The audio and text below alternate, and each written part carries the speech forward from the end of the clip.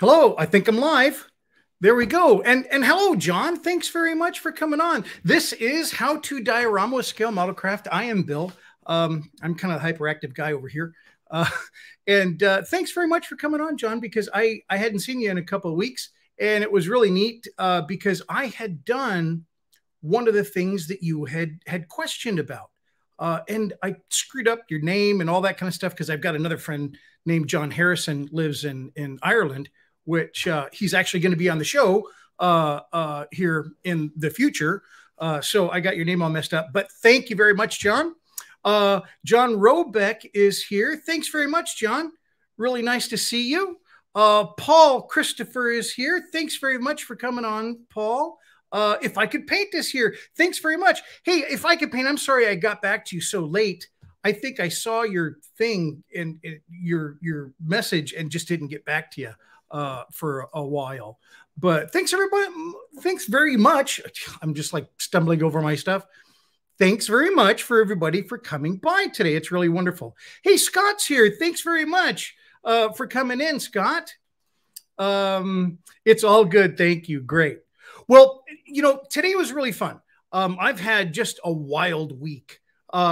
Last Saturday, after our last live stream, my friend called me up and said, you know, and I had done this before, a week before or weekend or two, had some extra wood. His neighbor was moving and he has a really nice wood shop. And so I was able to get some wood because he was clearing out his wood shop. But I also got some great tools. And so this week I have been working on the diorama, which is just over here. And we're going to talk a lot about that today, where I'm at. And I also got a chance to, you know, get some new wood in here and just reorganize the shop. So it was a lot of fun this week. So I guess the first thing I want to talk about is what we're doing here. And if anybody has any questions right off the bat, I would love to hear from you. Hey, Eric is here. Thanks very much, Eric. I appreciate you coming in. If anybody has any questions, go ahead and start because I have a couple of things to go over. We're going to look at alien plants. And I want to talk more about alien plants, not just the plants that I'm doing, but maybe my process of trying to figure out what an alien plant's going to be. And then we're going to use some, we're also going to use some spices. I'm going to use mustard seeds. And so for the mustard seeds, I just wanted to make this statement here that you should be really careful because I have seen older dioramas like in museums and stuff like that have bugs in them. And the bugs are going to look for something to eat. And so, unfortunately, if you put something in your diorama that they want to eat, they're going to get in your diorama and they're going to start eating it. And then you're going to have bugs in your diorama. So be careful. Gather, clean, sort, and store all of the stuff that you use. Like if you're gathering stuff outside materials, sticks, grass, whatever. Don't put freshly cut stuff into a diorama. Don't think the glue will preserve it. It won't. So it's really important to be careful of that stuff. And I'd love to answer any other questions. John is here, and John Robeck, he and I have talked a lot about this because there's a neat process using glycerin to soak your plant material in, and that will preserve it, but it will also keep it from going stiff and falling apart like roots can sometimes do. The other thing I want you to be cognizant of is I want you to prevent bugs and any funguses from growing in your diorama. So when I said earlier that maybe you should, you know, gather, clean, sort, and store is not just a secondary thing. I think the storing helps you figure out if something is in it. When I put stuff in jars, I've sorted it all out, I've cleaned it, and I've got my materials that I'm going to use, and it's in a jar. I can look at that jar, and I've contained whatever the heck might be in it, and I can see that it's no longer there. Sometimes you can put stuff in a microwave, but don't put anything in the microwave that's still wet. That's not what you want to do. If you do that to a stick, it can make the stick swell up and it can just lose, like if it's waterlogged or something like that, it can lose the look that you want. So first things first, take those raw materials from outside. And I'll switch the view here a little bit. It's probably a little bit more appropriate. Take the finds that the things that you find outside, dry them. And you can dry them for a long time. I dry stuff for years, literally. And then it's okay to use it in your diorama. You make sure there's bugs out of it. It's not growing anything in it. Be careful of some mosses. Some plants have the ability to come to life many years after they've been plucked. Mosses will do that. It can be a dead, dry moss. You add water, it starts growing again. So be cautious of that. I've used that stuff in my diorama, and that's why I say. Okay, I've got some comments here. Thank you very much. I have never noticed that huge paintbrush. Where's that huge paintbrush? Oh, up here.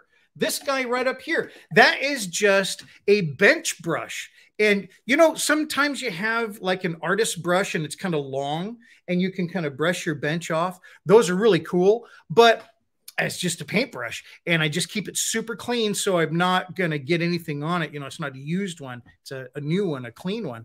And I just use it to kind of brush off the desk, you know, when it gets particularly gnarly. John Hayes had a crazy, amazing idea for you and everyone to try. Make a poster that infects a 3D diorama with characters, key elements protruding outwards, causing. Yeah, I really like that idea. That's really cool. I have seen some people do paintings like that and you know, like wall relief or shadow box dioramas, but having it come out, that would be very cool. I like that idea, John.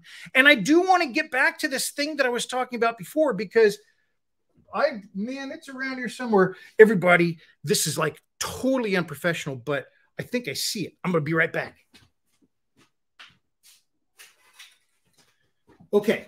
So this right here is some of the cloth that I use to make straps for Ichiro. And I don't have a picture of Ichiro right now, but this fabric is the same fabric that I use for pretty much all the stuff that I do. And while we were talking about this a number of weeks ago, John Hayes asked, have you used the Mod Podge and water on the fabric? And I said, no, I use starch, I use sizing because it works great. Well, after that, I used it. I did try it. And this is the result. This is brilliant, John. So what I did was I soaked this in the Mod Podge and water, 50-50 cut, not ridiculously, but everything was wet. And then I hung it by like a little clothesline in the shop, and it you know, soaked out. And it was not wet enough to drip, if that helps. So it hung and it dried out, and there's a stiffness to it that makes it super cool for cutting. It cuts fantastic. Also, it has all the fiber in there. So if you cut it, or paint it after you cut it, if you paint it, you still see the fiber in there. So for a strap, which is what I used it for, it looks great. And it's a lot easier to work with because it's so much stiffer than like the sizing or the starch that I was using on the cloth before. So John Hayes, thank you so much. That is so brilliant. That is the best idea. And it's just so simple, but thank you so much. You thought of it. I hadn't even thought of it. I've been using both these different things in my shop for years. Never tried it once. Tried it the first time. It's now my go-to. That's so awesome. So everybody, if you want to do this, I just took a little bit of this cloth, Mod Podge, half water, wet it, hung it, clothespins. We all got those for modeling. Hung it. Once it dried, like I said, it's almost got like a, you know, you can hear it. It's a nice stiff result. Cuts brilliantly. That's a cut side. It's really sharp. So anyway, I'm just thrilled with it. I love it when I find new stuff like that. And John Hayes, thank you very much. That was you suggesting that. So that was just brilliant, sir. Eric has to say, what did you do to preserve the mustard seeds? Very, very good point. So this is the point that I was on before I went on my John Hayes tangent, but I loved it. When you're doing this, you don't want to use, number one, a lot of water. The mustard seeds themselves sometimes have a little husk. Well, they all have a little husk. And you put a little bit too much water on it and it'll kind of disintegrate and that husk will come open. And then your seed falls apart. So first things first, don't use a lot of water on it, okay? Because that could make the husk break down and then your seeds just go to mush. Number two, when you're painting, and I'm going to show you a picture here because that's exactly what I did. Here are the mustard seeds. I'm going to show you a bigger picture so you can see them better. These are the mustard seeds. There are small variations. They're not all complete, but for 1/35th scale, they're perfect for like fruit. Absolutely perfect sized for fruit. If we look at the scale, here's a pencil next to them. So I really like them. Now I'm using them as some kind of fruit at 1/20th scale. So it's small like a berry, but these are great. So the first thing I do is paint only and use as little water as possible. I think that's really important. Like I was saying, I'm going to try to get my head out of there. That husk can come loose. And it even did it with just the paint. So this is non-thinned Vallejo model color acrylic paint. It is just purple, just the plain purple. And I just wanted some color because what I'm trying to do with this is I'm trying to introduce colors inside and not outside, because outside we know is like desert. So here it is. Once they were painted and separated, it's a good idea. And we're going to show you that because I'm going to show you a live demo on how to paint these things. And then separated, then I could individually glue those on with a little bit of Mod Podge, and they went on great. The pattern I chose, I just tried to put them on with equal distance between them. And there are some points in here where I've got different colored yarn underneath. I stayed away from the darker yarn. I just tried to keep it, or wool, I should say, sorry. I just tried to keep it to the lighter colored wool. And I like the effect. And again, the spacing on them was just trying to keep them equally spaced. So when I have 3 or 4, I'm just trying to keep them equally spaced, about 1/4 of an inch between each of them. And I thought that was interesting. It set them across there almost like a matrix pattern. And I really liked it. I had the pattern kind of going up the wall and then into the upper structure. And then there is one of my flowers. And I'll talk to you about the flowers, when we're doing this other stuff. So yeah, that's what I did to put them on. And then there's later on, we're going to look at that, and do some more on the live demo. Sorry, I'm trying to get over here and swatch there we go. So yeah, so after I painted them, after I glued them on with Mod Podge, after I did the little white dot, it's just white paint, then I came back and a little thicker than the 50/50 Mod Podge and water, but certainly not straight Mod Podge. And then I coated each and every one just like a drop. And then I kind of went back in with a dry brush and wicked it away. And that was for Eric. Eric was saying, hey, how do you preserve them? I did it with Mod Podge, and I hope that's going to work. I'm trying to encapsulate those things with that white glue and hoping that's going to do it. I don't think it's a bad idea once I'm done painting here to even do a little TS80, some flat, because I don't necessarily want, maybe there's places I want a little bit of shine, but typically I want this flat. And so I'm probably going to, I say probably, I'm not sure yet, because I also have to do some water.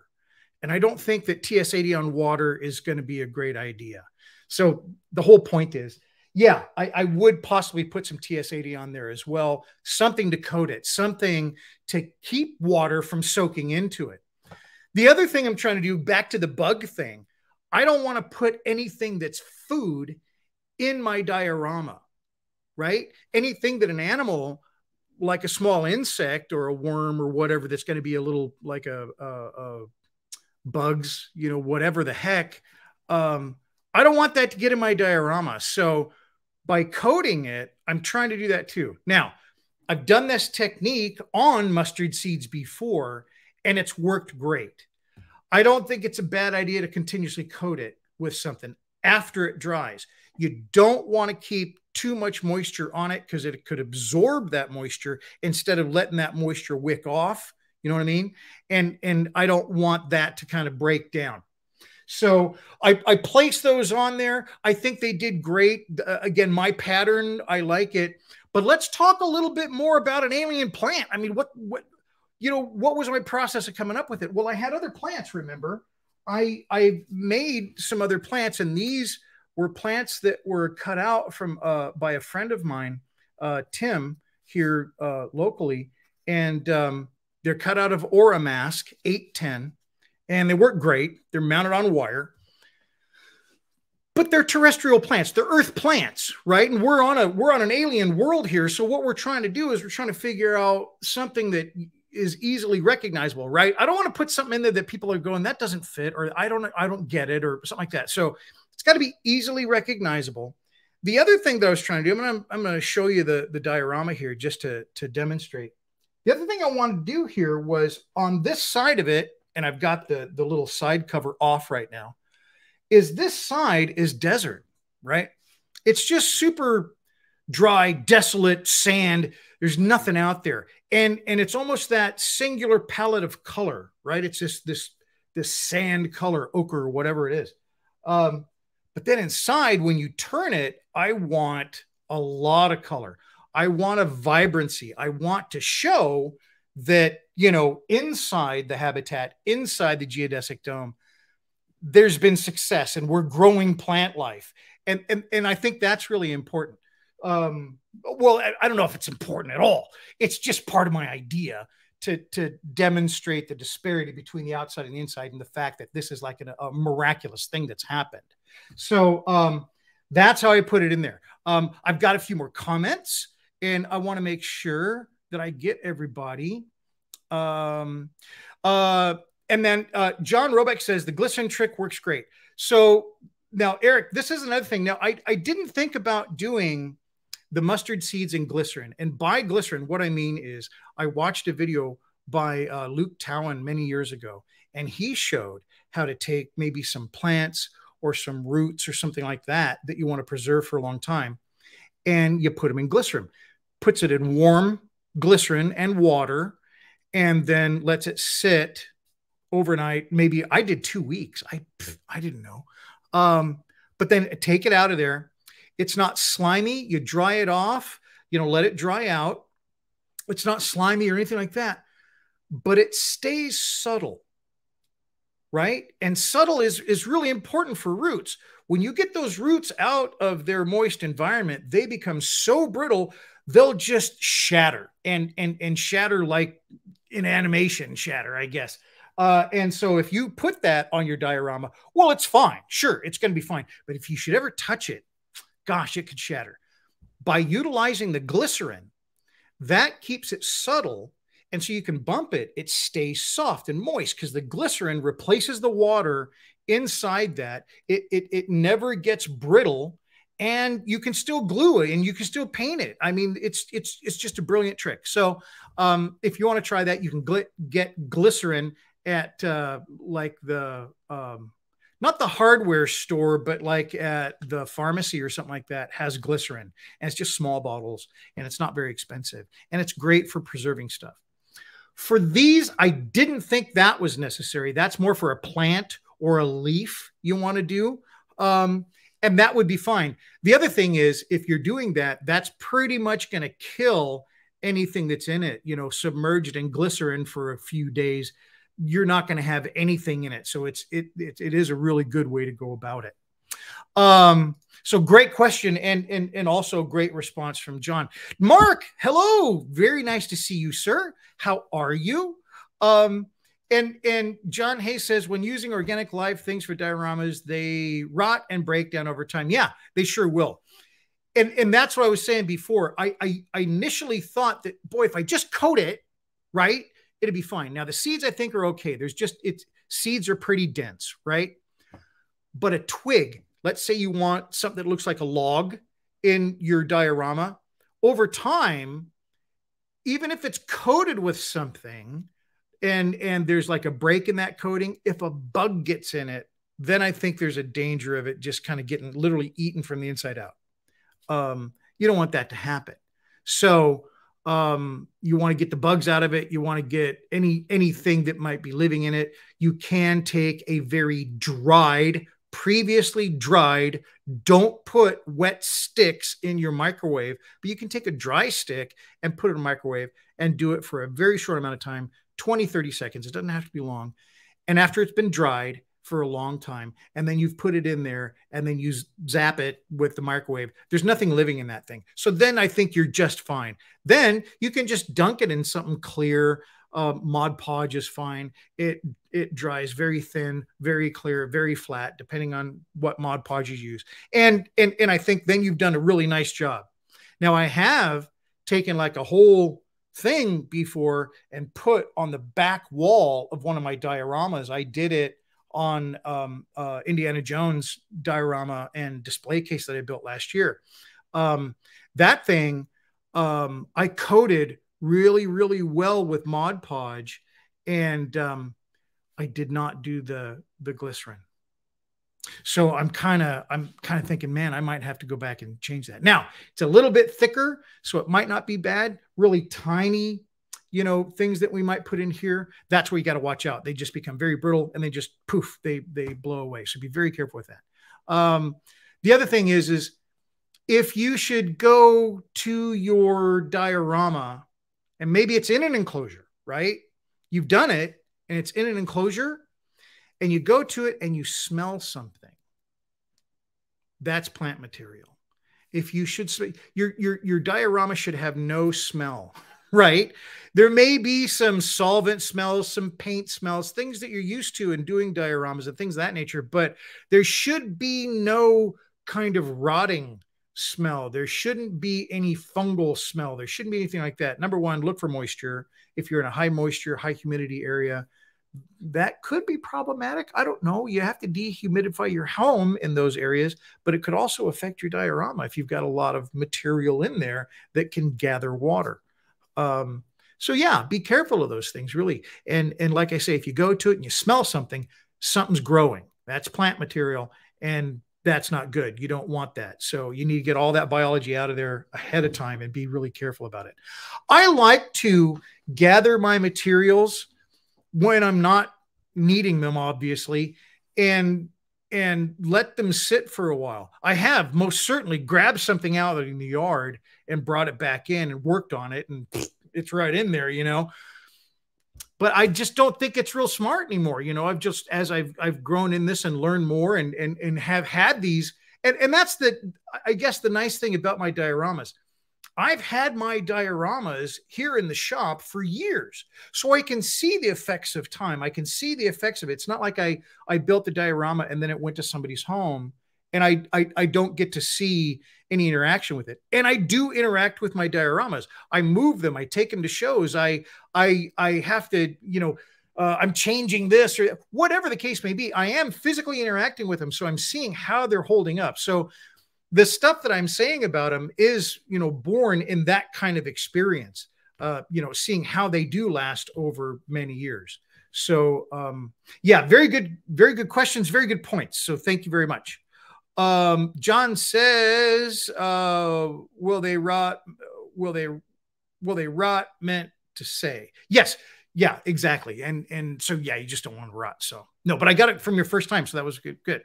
Hey, Nick, how's it going? Thanks very much. Are you making it to the meeting tomorrow? I think I am. I do believe I'm going to make it to the meeting tomorrow. So thanks very much for coming by. That's wonderful.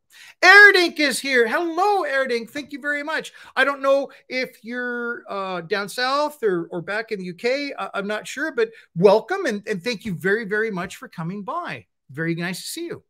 John, some people that work with resin have said things live have broke down over time. Yeah, I think so. If you put something in there live, even if you're going to do like a flower, and this is a very good point. See, beautiful transition there, John. this is the stuff I'm going to use. And this is from my wife. This is from Mrs. Model Craft. And this is for making like coasters and little things like that. And they'll put like live stuff in it. Now, it does pretty good. And there's powders and there's things and preservatives and all that kind of stuff that you can do to plants and things like that. So if you're looking for that, I think, I mean, I haven't purchased any of those and I haven't done any of those. I've only done the glycerin is the only real preservative that I've used, other than just coating things with our normal coats of clear that, you know, we use in modeling. But if you want to look for preservatives, I think it would be a good thing. You don't want something breaking down. You don't want something organic continuing to rot. That's why you want to, you know, make sure there's no air, no water in it whatsoever. It can't be wet. You know, we're not making a terrarium. I'm not trying to be funny. I really want to make that point. Don't put anything in your diorama that's wet. Not good. Not good at all. Okay. So, and Go For It Painting. Hello, Go For It Painting. Thank you very much for coming in. It's really great to see you. And I know I'm not seeing you, but I mean, you know what I'm saying. And then John Hayes says, have you thought of adding another element like geodes? You know, yeah, well, number one, what I'm going to do, and we're going to talk about that a little bit too, is I'm going to add some little pools. So the whole thing here is this has gone through quite a change over the time. And oh, I got to say, I got one other person. Hello, and it's Rick Lawler. Rick, thank you very much for coming by. If everybody hasn't been to Propaganda, you got to go there. He did some great stuff this week, and he's got a new video every week, something I'm trying to get to. But yeah, I do have a lot of other element ideas to this, and I keep on doing that layering thing. I think that layering thing is something that's really fun. If you can get somebody's eye caught, right? We get in there and we're like, we're interested. And then you give them another little step to get a little bit more interested, and then a little bit more. Those layers really help. And one of the things that I'm trying to do here is I'm trying to draw folks into my diorama. Because if you remember, and I've got the lights going today, I've got another camera set up to do a much better, and why don't we even just try to give that a shot real quick. This is a little bit better shot, so you can see in here. I'm going to go real tight. So I've got the lights going inside. And one of the things that I'm trying to do here is I'm trying to get people to see this and become engaged. They're finding it interesting to the point that they want to get a little bit closer. Well, when they get closer, then I've got another element to try to, you know, catch their attention, because the little fruit things down here that we put in, you can't see until you get real tight. But once you get real tight, whoops, it's kind of interesting. And that might prompt folks to go a little bit deeper into your diorama, a little bit further in. And then you can kind of keep giving them things to, you know, discover as they look a little bit deeper. I think that makes it very engaging. What we want to do is we want to try to promote, you know, looking at it as long as possible. Let them discover your story. And by telling a story and putting a story there, you're giving them something back for their time. So anyway, that was kind of what I wanted to get there. So far as adding other elements down here at the bottom, what I'm going to do is add some pools.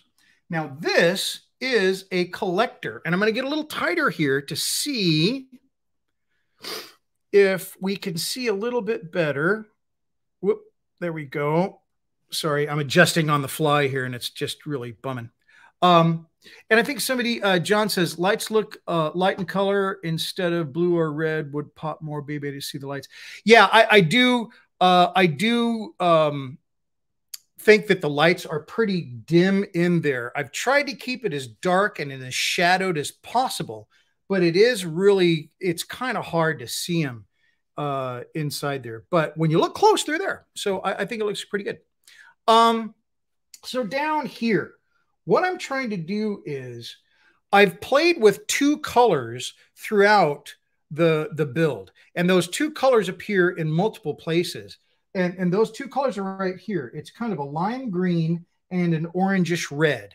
And those two colors are inside. Those two colors are on Ichiro. Ichiro has two tanks, and they're supposed to be food for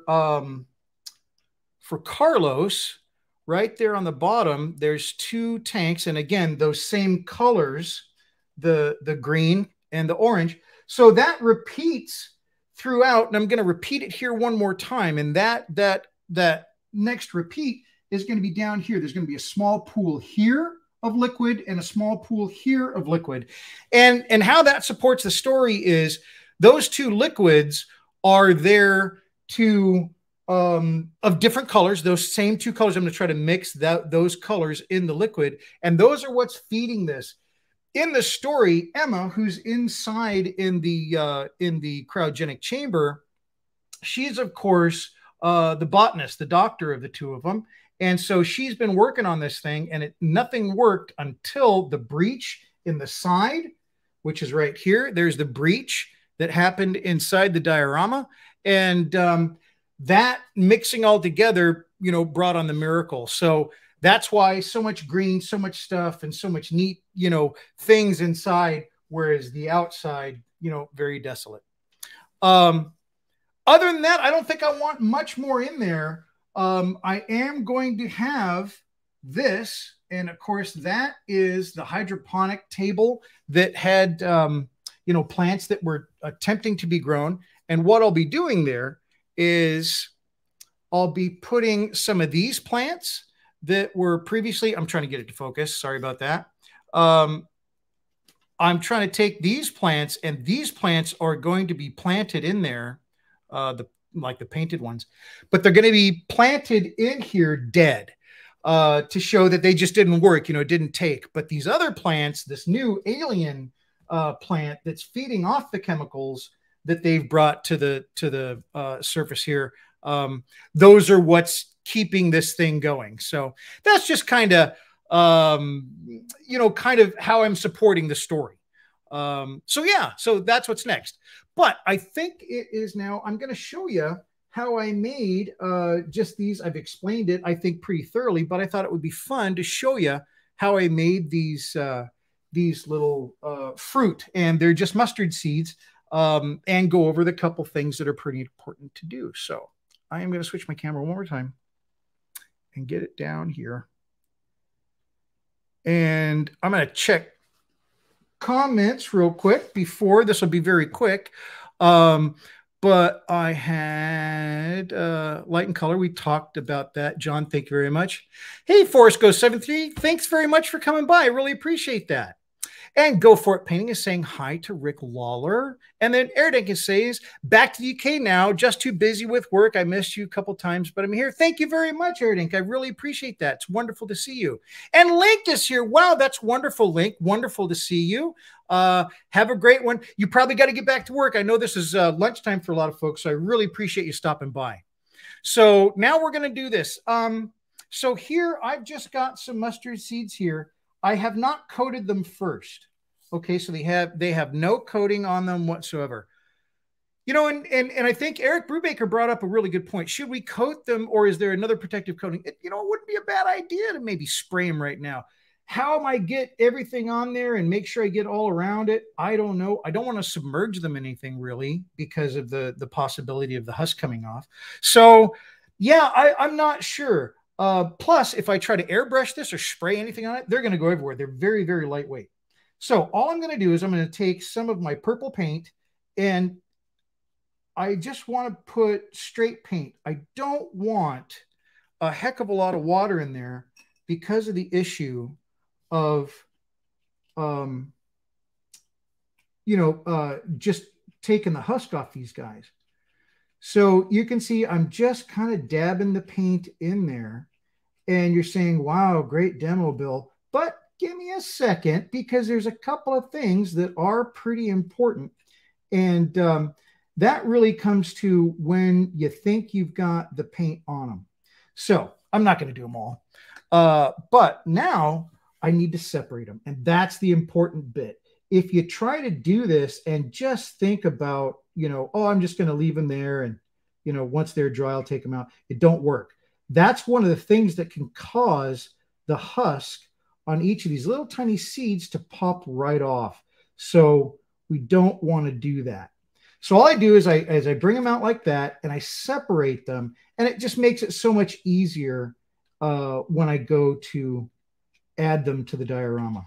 So once I've got a few of those, and I've got some other ones here from the first time I did it, once I got those guys, they're just really easy to work with, you know.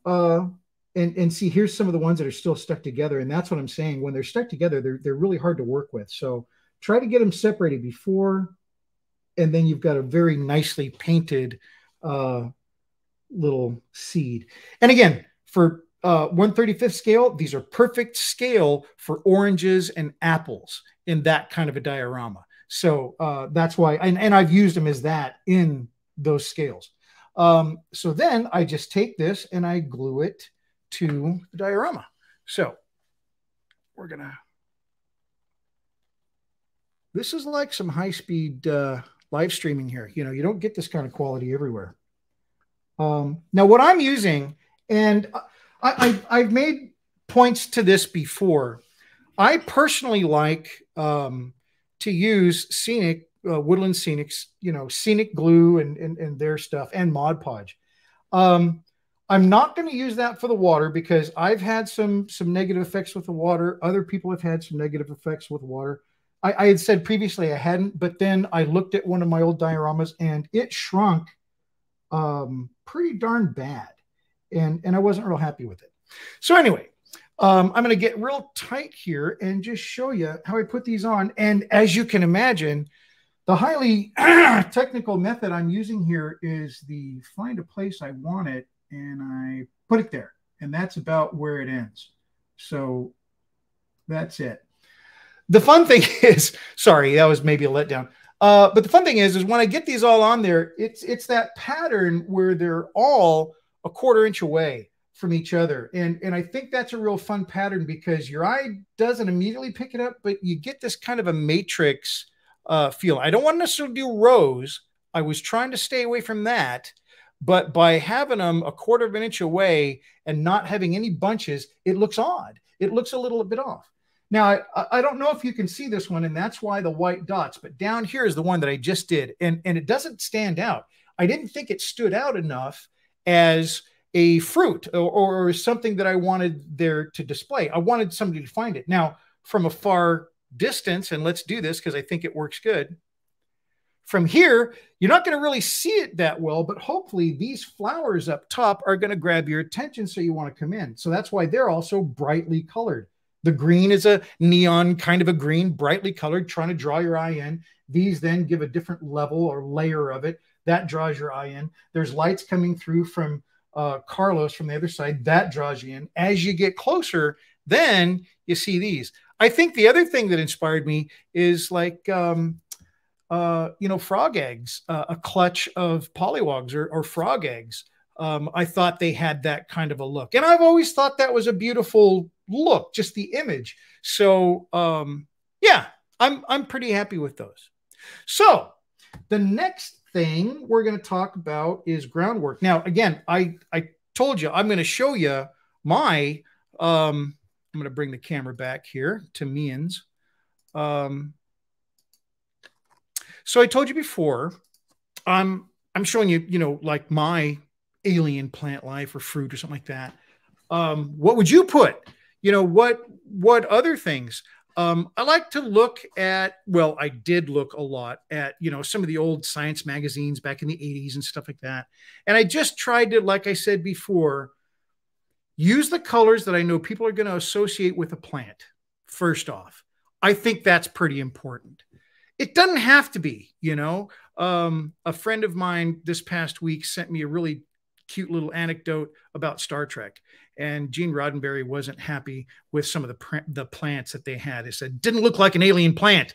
And so Gene Roddenberry took one of the plants. It was a potted plant, pulled it out, stuck it back into the pot upside down. He said, that is an alien plant.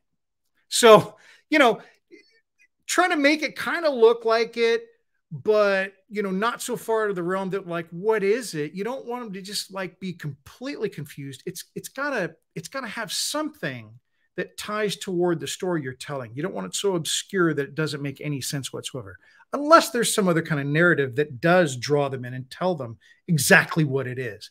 So yeah, when you're thinking of your alien plants, just try to think fun, number one, but also try to use some things that are familiar, that are going to get the story across, but then also take it to some place that it's like, well, that's not on Earth. I've never seen anything like that, but I know it's a plant. Okay. So now, and John says, plants are colorful. Absolutely. And produce flowers. Very good. So, and that was the other thing is, trying to get a flower that kind of looks like a flower. I didn't want it to have, look exactly like a flower. So I thought it was important, like here, as you see in this, the flower part of it, it still has the same kind of things. What's a flower there to do? It's meant to draw the insect, the pollinating insect, to the center. And so I just kind of kept that in mind as I was doing these triangular kind of, I don't know what's hanging up high. Excuse me. They're meant to gather light and gather sun, gather any kind of energy that they can, and then transmit that down through the plant into the fruit that's on the bottom floor. So I'm still using, those basic tropes of this is a plant, but I'm trying to couch it in some way to make it look alien. Okay, so I'm going to move on now. If nobody, and certainly if you have questions, ask. I want to answer any question. I think sometimes I talk too much and I don't answer enough questions, and I don't want to be that guy. So what I'm going to do now is we're going to look at the ground. That was our demo. So here's the ground. Now the ground is not a big deal, right? I mean, you just throw a little dirt down there, blah, blah, blah. Well, I wanted to accomplish a couple of things. Remember, I talked about the pools. Here's where we can see real clearly where those pools are going to be. And those pools are specifically there because to the right is going to be that big hydroponic table. I can't have them there. I could have it in the hydroponic table, but it wouldn't work really well. So I've got on this collector, I've got two cables coming down, one going to one pond, the other one that's going to go to the other pond or pool. And that's what, I'm going to fill with some liquid. Here's what it looked like before I did anything. And if you remember in building this, I had done this very intricate, fun triangular pattern scribed on the floor to make this real kind of sciencey, I thought, lab habitat looking floor. Well, once this is all said and done, you're not going to see a bit of it. And I thought that was something that I should mention because, when looking at these kinds of things and trying to determine, what you should and shouldn't do in your diorama, don't become so enamored with one thing that it destroys your original goal. Not destroys it maybe, but you're trying to accommodate this. I made this really cool thing, or this is the best thing ever, or I really want to show this off. Well, if it's not in there serving the story, and it sometimes kind of distracts from the story, and it forces the viewer to kind of do something that doesn't flow with your story, I think you just got to be brutal and you just got to cut it. And I'm not saying cut it, it's still there, but it's going to be so totally hidden, you're not even going to see it. I know it's there. Great. I'll use it on something else later. That's totally fine. I'm not taking it out. It's the floor. But to get the effect of it, I'm completely destroying the effect of it for the purpose of telling the story of the diorama and to make the diorama more interesting. So I wanted to mention that because I got hung up on that before. I did get hung up on some stuff before. I'm like, no, it's got to be like this. And it didn't work, right? It just didn't work. It threw the story, not in this diorama, but it didn't work in this old diorama that I was trying. So Think about it. So, and sometimes just if the part's not working, if that component is not working, it is a component. It can be removed and you could possibly use it in another diorama. So don't fret over that kind of stuff. It serves the story better to just not destroy it, but to just completely cover it up for the floor. Okay. So this is what I was dealing with. I had to figure out, how to make a floor out of this. And I have, my plants that are coming down. I've just got very limited room. And so I just had to figure, well, number one, where am I going to put this filler? Let me see how I did it here. So what we're doing here is we're looking real tight into the lower section. I wanted that to look like this stuff has been coming up in here. There's maybe been wind whipping through here. There's been all kinds of things. I wanted this to look natural. So I just built this up against that. Secondarily, that becomes a dam. That is a dam against the back wall for the liquid that I'm going to be pouring in a little bit later on. So today in the second demo, what I'm going to do is we're going to prepare this to get that liquid poured into, because I'm going to paint them. I'm not going to just leave them the way they are and count on the pigment that I'm going to put in this clear liquid. No, I'm going to actually paint inside those two little pools to put the color in. And once I pour over it, the pigment will have, or the acrylic epoxy that I'm putting in there will have some pigment in it, those two colors, but I'm also going to paint the bottoms of these two little areas. Okay. So I think that's just, for me, I think that's going to work better. The other thing I have to think of is when I'm adding something like this a little bit later in the game, how is it affecting the rest of the stuff I'm doing? How is it going to maybe change the position of things? How is it going to affect the overall look? Now, I knew I was going to do this from the start, so I was prepared, but sometimes things like this happen. So in that example, I'm using this hose that you see. So this picture is showing a collector. This collector has two hoses coming out of the top. Those are coming down to the pools. That's how the pools are going to have separate liquids in them.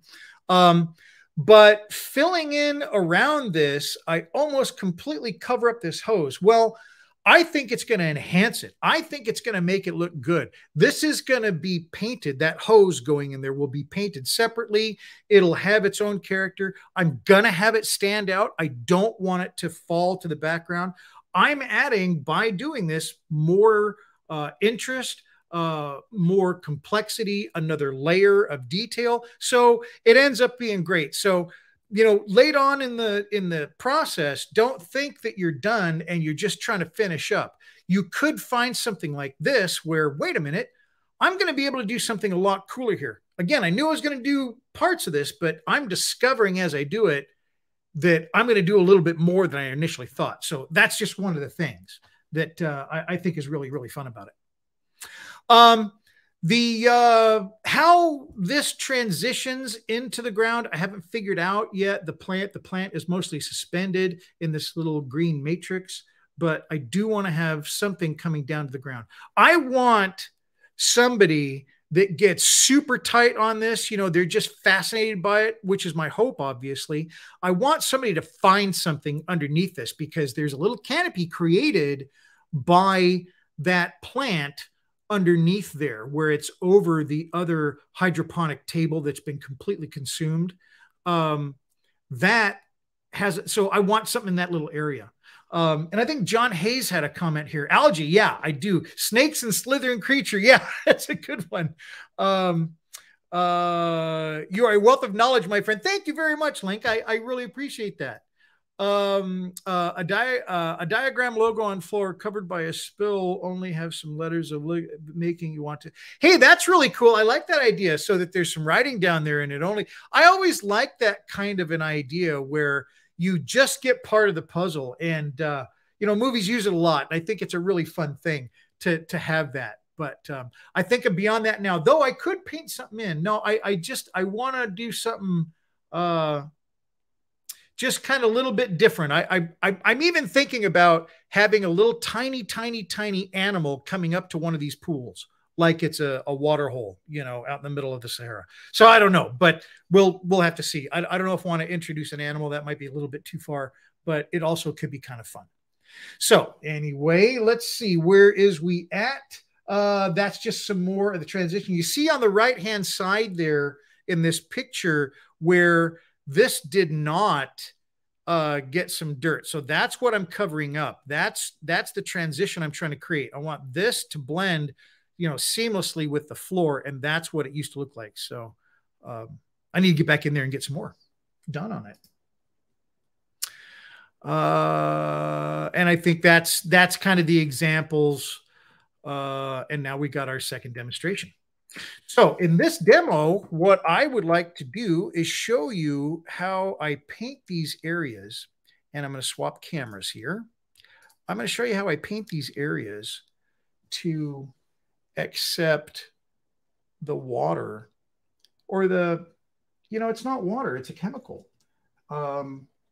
that is being added in the hydroponics. And so that chemical in the hydroponics is what we're trying to simulate.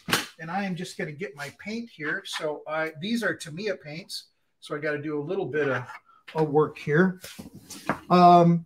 And I'm also going to bring this a little closer so you get a little bit better shot. If anybody has any questions, right now is a perfect time to type them, because I am just trying to get this in the right view for you. Okay, that looks good. And then we'll do this. Sorry about that, folks. So the paints that I use are XF4 yellow green, and that might be too close for it to, but XF4 yellow green, XF7 flat red, and X6 orange. And I've done two different mixes to get the orange color that I'm going to be using. This mix is, I'm going to see what it looks like. I may go red and yellow, but I've done yellow and red and orange, and I think it's the orange that I want to go with. It's going to be not as orange with the red. And there's no trick to doing this, and it's really so shallow. It's not like it's going to be something that is as detailed as like a channel or something like that. You know, like if you were doing a deep water channel. But I still think it's fun. And you know, I've said this before, I like to practice these things as I do them. So I'm just getting a little bit of red, and I'm going to come back and get a little bit of orange. And it's giving me the color I want, but I want to go a little bit more red so it's darker. Now, what I'm going to do here is I'm just going to take this and I'm going to start in the center, and I want to go all the way out. And this is my darkest color that I'm going to be using here. I have previously painted Mod Podge over the bottom here and on top of this that's already been laid in. Okay, so now after I do that, I'm just going to continue adding a little bit of orange to the same red. And each time I add that, it gets a little lighter. And then I'm just going to come around the outside and just ring the outside of that. I don't want to go too high up. And then the last one, I'm almost all orange. And we're going to blend these. And I'm not worried if I'm getting too much here and there, because this other stuff has got to be painted too. Now I'm just going to come back with a little bit of thinner, not a bunch. I don't want to throw a bunch of thinner on this thing, but I'm just going to come in here and just dab. It should be blotchy. What you're trying to do is achieve lighter color near the edge and a deeper color in the center.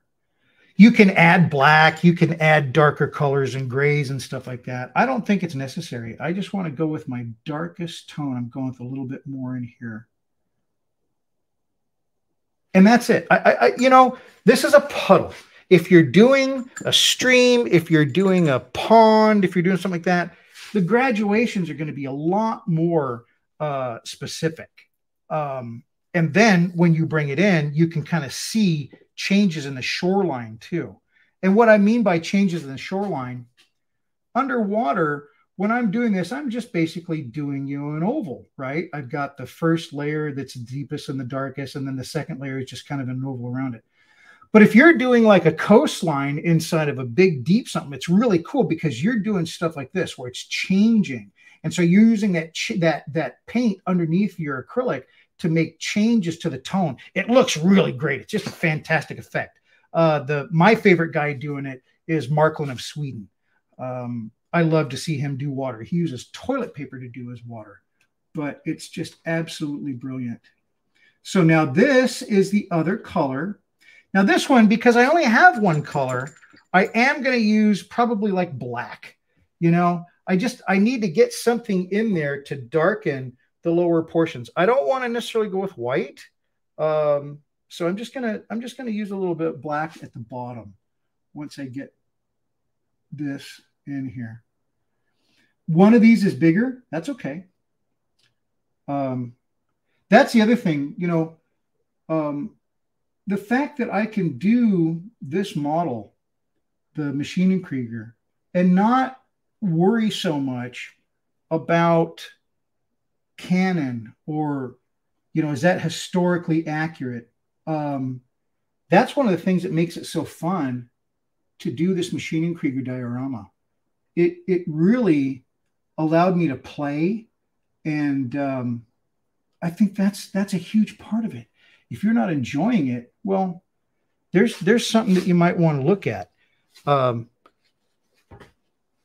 Okay, I'm just gonna do some black, and I'm gonna basically go right in the center, just with one little blotch of black, and then start blending that outward. And it's, you know, I don't want too much. I just want a little bit. So I'm going to go out of the cap. So that's one good load on the cap. And then I'm just going to go right in the center. And it's relatively wet down there. I think I'll clean the rest of that off. And now I'm just going to blotch. And as I work my way out, it just gets lighter. Do we sound like Bob Ross? Happy little water chemical in an alien planet. I don't think Bob ever did anything alien planet-y, but he would have done it justice, I'm sure. Okay, I think I want a little bit more, a little darker.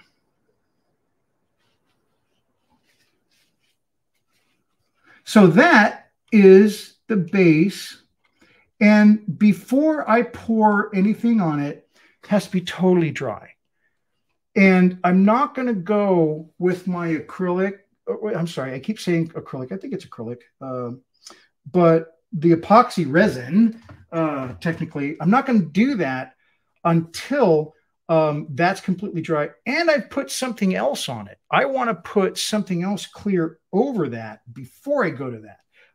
And this too. So I'll probably do that prior to pouring that stuff on. And I'm not going to pour that on today. I'm not going to do that here because this has to dry, of course. But I wanted you to see how I go about this and how I go about shading these guys. I just put a big blotch in there. I'm trying to blend in a little bit. Up here on the sides, I want to treat those like, you know, I think I've said it before. I treat the ground just like I treat the top of a tank or an airplane or whatever. The ground needs to have as much attention as you put anywhere else in your diorama. That's really super important. If you want people to look at it, give them something to look at. Give them something interesting. Do your best job on every single thing to include your groundwork. There's been a lot said lately about freeloading. I almost said that. don't skimp on yourself. Give it what it's worth. Give it what you think it's worth. And I think you're going to get a lot out of it. Number one, by getting this stuff in here, I'm just, like I said before, adding layers and layers of complexity and interest and detail. And anywhere I can find, instead of saying, yeah, that would be kind of cool, I just do it. I just go and, yeah, let's do it. Okay. So the rest of the work here is going to continue after we're done. I've got to paint these lines, but I want that to dry. These lines will be different, and then they'll be aged and stuff like that. And I was even thinking about bubbles. So this is a good question for everybody out there. Does anybody know how to do bubbles? I'm going to change the camera here because that's what I need to do next is bubbles. I would like to have the liquids that I have here bubbling. And I'm thinking about it and I'm like, well, how in the heck would I do that? I did try to make a bubble out of Mod Podge, and that would be fine because if it dries, it'll be clear, and then I thought I could put that in there and then just pour over it and it would hold. I don't know. But I'd like to do bubbles. I even thought of getting like a clear piece of acrylic and turning it, because I've got a little tiny machinist lathe, and turning around and then cutting that round, so it looks like a bubble. But anyway, that's what I'm going to try to do too. I would like to see this stuff bubbling and working and, oozing about and stuff like that when I do get those chemicals in there. So that's kind of what I'm thinking about doing. And let's see, chemical blob take. Oscar have green. I'm sorry, guys. I'm just trying to get all your comments in here, and I just got to see where I left off. So there's algae dire logo. Okay. Have green plants started to take over the guy outside? Well, he's moving. I mean, he's not standing there too much. Yeah. So I don't want it. I don't want the plants to be aggressive. What I want to have, as this story unfolds here, this is like the culmination of this entire 4-year journey. Well, longer than that, 4 years since they hit Atmo.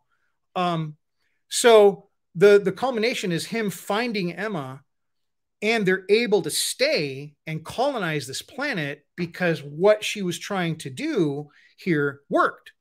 So that's kind of where we're headed. That's the end game. And so that's really what I want.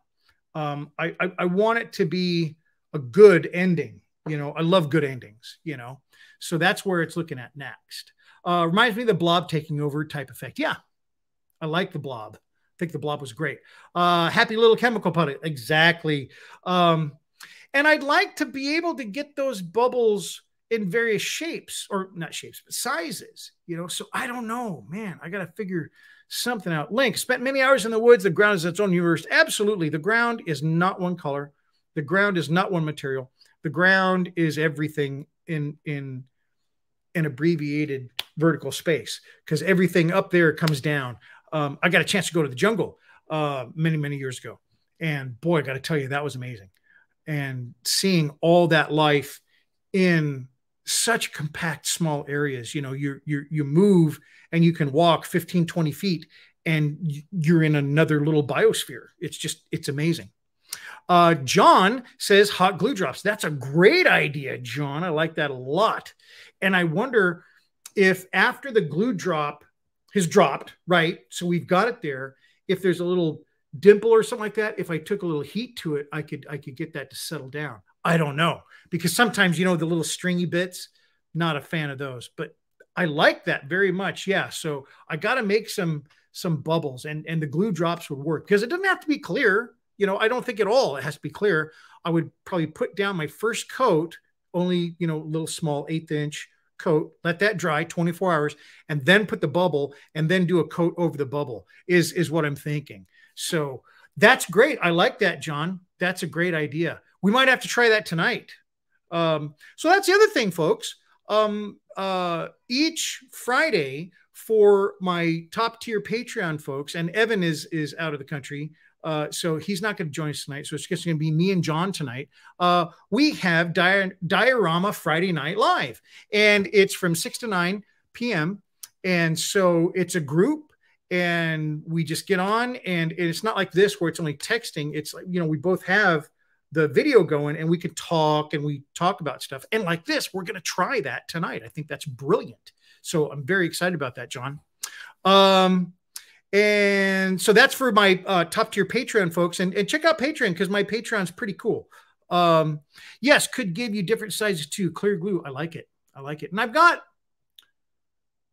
think I've got some other, like, silicones might work too, because a silicone might sit long enough to get the top to not have the little drippy pointy thing. I'm sure there's a scientific name for that, and becoming a scientist is not my thing, so I'm not going to figure it out.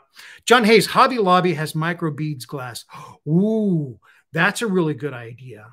If they're little plastic beads or something that I could cut in half, or, I mean, they could be whole and just, fill it so it's only half. Perfect. That's the same thing. That's great. I like that, John. Thanks very much.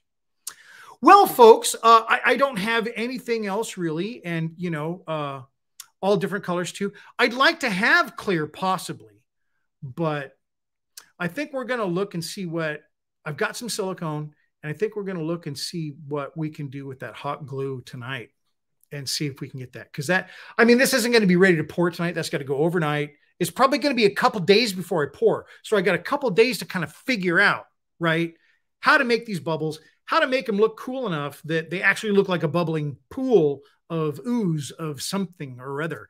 And I want the liquid to be just so you can see that it's transparent. I don't want to see the bottom, right? I did that darkening, that painting in there to give it some shade, to give it some shadow, to give it some, looks like depth, but we know it's not very deep.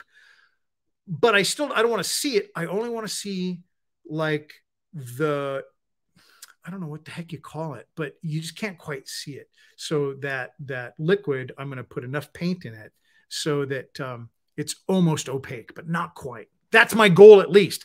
I've not used this particular product. I only need a teeny tiny bit, but I do know that when I went back and looked at my water stuff for the Woodland Scenics, so okay, so you put your dam up against the side of what you're going to pour it into, right? Here's the dam. Here's the surface you're pouring it on.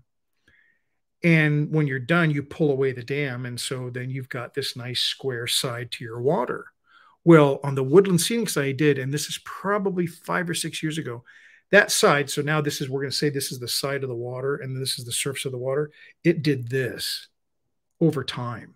So that water itself continues to shrink over time. And that's what I don't want. That, I think, and that again is Woodland Scenics water. And that's this. That's realistic water from Woodland Scenics. I don't want that. So what I'm using is a 2-part 1-to-1, which is really nice. Makes it really easy to mix. A 1-to-1 epoxy, and it's supposed to be clear. It's a little old. It's a little yellow. It's not that big a deal, though. Again, I'm going to have it mostly colored. And so that's what I'm going to drop into those 2 deals. And I think it'll be pretty cool. So, yeah, should be a lot of fun. Water drop paint effect may work. Yeah, that's exactly what I'm going for. John Hayes, not sure. Yeah. But thank you, everybody. I do want to mention I've got some Patreon folks, and they're fantastic. They are just the greatest folks ever. They help me keep the channel going, right? I do all this, and I love showing you, and love teaching. I love talking to everybody. And so the patron helps pay for that. So, and I'm also working on my latest video that's coming up soon. And so that'll be a lot of fun. And that is like the full on building of this thing. I did the building of the Geodesic Dome. I did the building of Carlos, our raccoon guy. But what I have not done is shown you like all the detail stuff of putting this together. Well, that's what's coming up. So that is a long form video that I'm working on, and man, I'm hoping it's done soon. It's a son of a gun, but it's a lot of fun, and I hope you like it. Scott says, thank you, Bill, for all your work and helping grow our knowledge. Well, thank you. And I really appreciate you guys coming by. It's so cool. And to get your questions throughout the week and comments, that helps to put the show together again. John Hayes with his just brilliant idea of using Mod Podge and water on cloth gives me a really nice cloth. I really love using this. If anybody wants to see an actual demo of it, we can do that. I mean, it's pretty simple. Get it wet with Mod Podge, hang it, it's done. But yeah, I mean, that kind of stuff is super cool to me. I really enjoy it. And my patrons, when we do these calls like the group call tonight, we talk about all that kind of stuff, and we come up with stuff and ideas and all that kind of stuff. So I really enjoy it. I hope if you're interested, you can come to on my Patreon site. It is Scale Model Craft on Patreon. I would love to see you there. It also has Discord, and John did post his project on Discord this week, and it was brilliant. He made this flower, and it has a light in it. He 3D printed it, and I think he designed it and everything, and it's very cool looking. And so we're going to talk about that tonight. So thanks very much, everybody. I really enjoyed it, and I hope everybody has just a wonderful weekend, and we'll see you later. Have a good one. Bye-bye.